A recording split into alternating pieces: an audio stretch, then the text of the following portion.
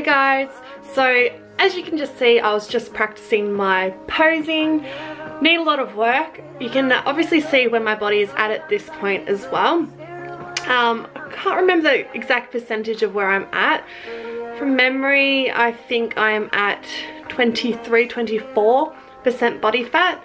And so I'm just seeing, sort of just getting used to being in my heels. I am currently just over 18 weeks out, so I've got a long way to go, but I'm really excited. But I know that to get to stage, you need to start training in your heels right from the very start.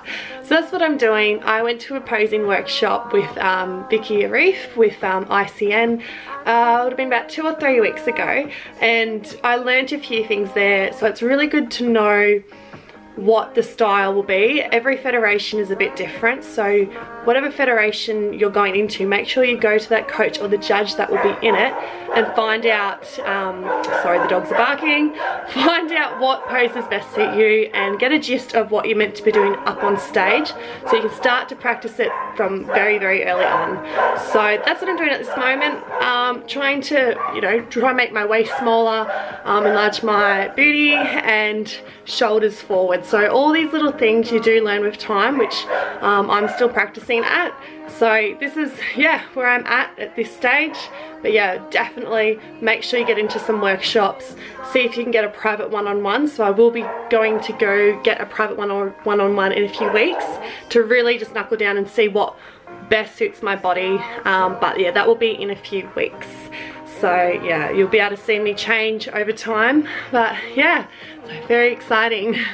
So my heels that I have, they are actually pretty comfortable. When I first did my competition 2 years ago now, it's crazy how fast it's gone, but when I did my competition 2 years ago, my heels were so uncomfortable and I did actually trip 2 times on stage, so that was a bit awkward.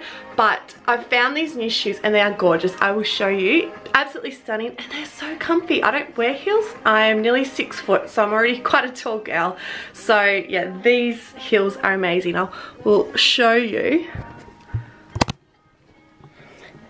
So they've got a bit of bling, so a bit frosted, and they are just comfy. They're not a heel that's too tall.